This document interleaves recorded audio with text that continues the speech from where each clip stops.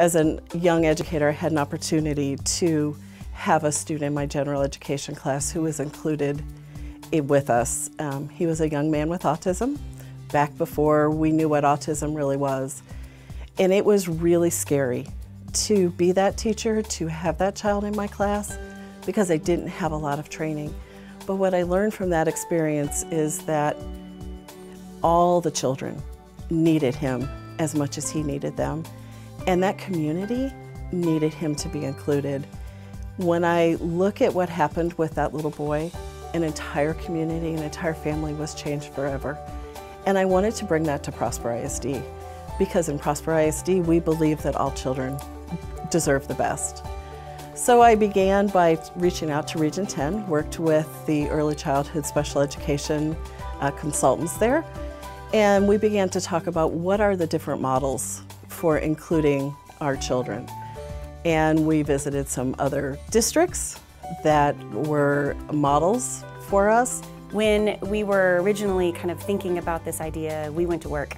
We started doing all kinds of research. We reached out to our regional service center that was a wealth of knowledge for them to help guide us in our very first steps when we began thinking about developing this proposal.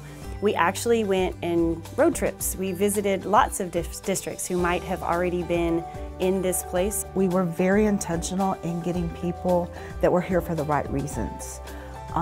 Even in spite of our fast growth and the challenges that the pandemic brought, these teachers truly knew the importance of our children becoming and being ready for kindergarten.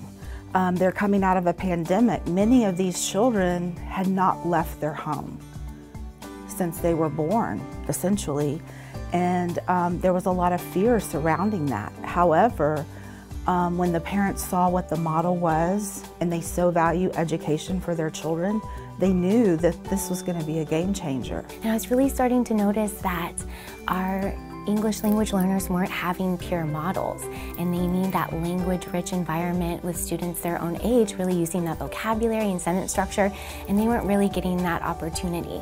And then our students in early childhood education in the special ed department were not getting peer models as well all day. They were doing inclusion, but it was 15 minutes here, 30 minutes there, you know, as the art committee decided, but it just felt really unnatural, and I was really wanting more.